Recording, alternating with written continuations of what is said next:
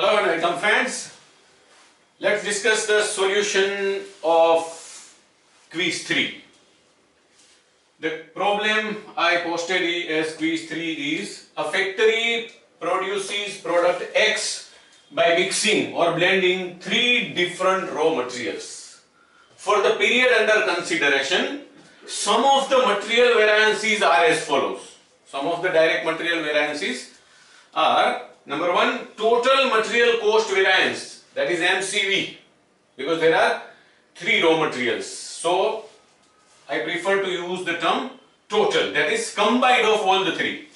Rupees 10,000 adverse, numerically we write minus 10,000. Number 2, total material price variance, NPV, is rupees 4,000 adverse, again numerically we write minus 4,000. And number 3, total material mix variance, MMV, rupees 1,500 favorable. That means numerically we write it positive 1,500. What is the material yield variance? That is MYV, the last one. Alternative A, rupees 6,000 adverse, B, rupees 4,500 adverse, C, rupees 4,500 favorable, and D, rupees 7,500 adverse. Let's check.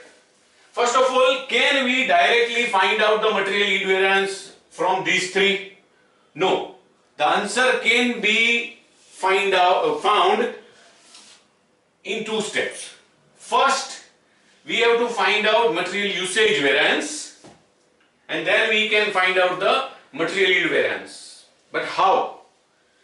We all know the reconciliation formula, 2 reconciliation formula. The first reconciliation formula is material cost variance equals to material price variance plus material usage variance. Now these 2 are available.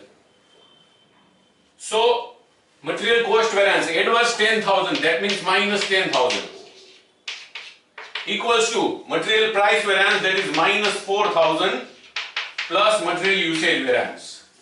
That means minus 10,000 plus 4,000 equals to material usage variance. Therefore, material usage variance comes to minus 6,000 rupees. That means material usage variance is rupees 6,000 adverse. But this is material usage variance. We want to find out material yield variance. Now, so we in this way found material usage variance from the reconciliation formula. The second reconciliation formula is of material usage variance. Material usage variance, that is total material usage variance, equals to material mix variance plus material yield variance. We can say that material cost variance can be segregated into 2 parts, material price variance and material usage variance. So cost variance is nothing, it is effect of price variance and usage variance. Similarly, usage variance is because of, or rather effect of, mix variance and yield variance. Yield variance is also known as output variance. In some old reference books it is stated as sub-usage variance, but yield variance is the most popular term. Now we have material usage variance as adverse 6,000, that means minus 6,000. Material mix variance is given to be 1,500 favorable, that means positive 1,500 plus material yield variance. So minus 6,000 minus 1,500 equals to material yield variance. So material yield variance comes to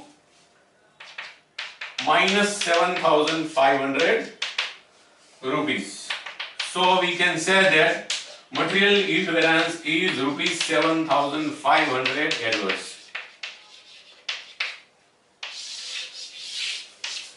So material usage variance of 6,000 adverse is actually because of 7,500 adverse material yield variance and 1,500 favorable material mix variance. Combined effect is material usage variance. So in this way, for this particular problem, we can find out the material yield variance by using the 2 reconciliation formula.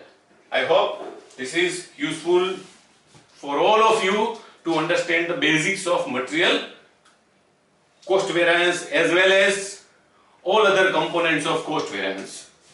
Don't forget to like this lecture, all other my lectures, which proved to be useful to you people in your study, in your learning process. Don't forget to suggest my channel, my lectures to all your classmates, friends and other senior junior students.